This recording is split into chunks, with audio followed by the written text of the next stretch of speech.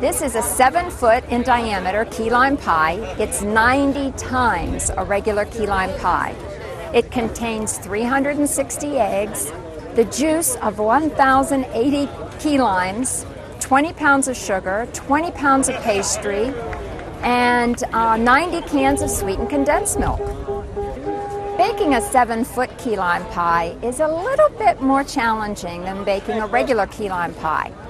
We made it in phases. Last night we made the pastry crust, this morning we made the pudding, and then later in the morning we put the meringue on.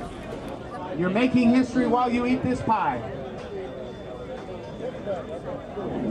You are witnessing history here. This pie has not been made for 12 years. Good, really good. Here, babe, on top. That's great. Very good. Just excellent. It's the best key lime pie. The best. And we've had lots.